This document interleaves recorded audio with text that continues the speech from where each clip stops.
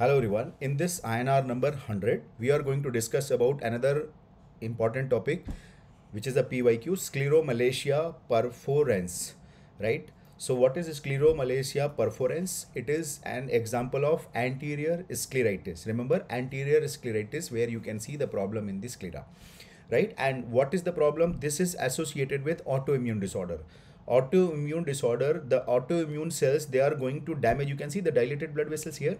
So these autoimmune cells are going to damage the episcleral and scleral blood vessels, right? And because of their damage, there will be the Scleromalacia perforans, right? This scleritis is because of the blood vessel inflammation because of autoimmune cells, right? And who will be affected? This is a very important PYQ, and in examiner will be giving you history of 40-year-old female or 60-year-old female with long-standing rheumatoid arthritis, right? Like that, it had been asked in exam.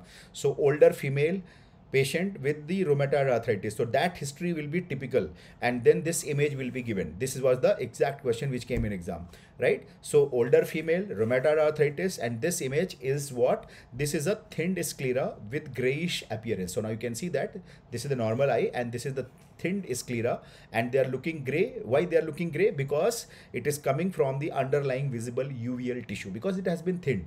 The sclera has become thin and because of the underlying uveal tissue, which is looking like a grayish or giving grayish appearance, so that is what it will be, right? So thinned sclera with grayish appearance, which is coming from the underlying visible uveal tissue. And what can be the treatment? NSAIDs, steroids, and immunosuppressants like a TNF alpha inhibitors. So keep revising this topic for upcoming exam, and surely you are going to get question from these series. My best wishes to all of you.